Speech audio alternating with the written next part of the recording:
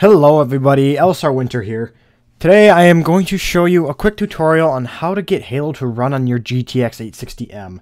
Or this might actually be a similar issue to those with the Nvidia control panel with something of a really high-end graphics card. This is a very simple fix. Whenever I first got this computer, the startup menu, it'd say Halo, but whenever it tried to render, it'd be flashy and it would just stay on Halo, but you could hear the mouse moving around, moving over the icons.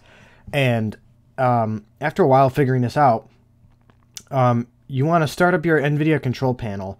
You want to select your program, which should be the only one showing in here, which is your Halo CE. You want to make sure you do select the high performance Nvidia processor, and this was automatically on.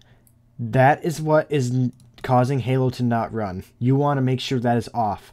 Also, to make this app look and run a lot better, use these settings that are currently listed in my settings board here.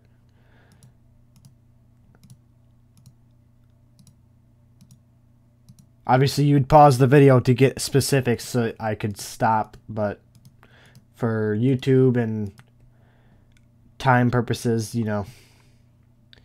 And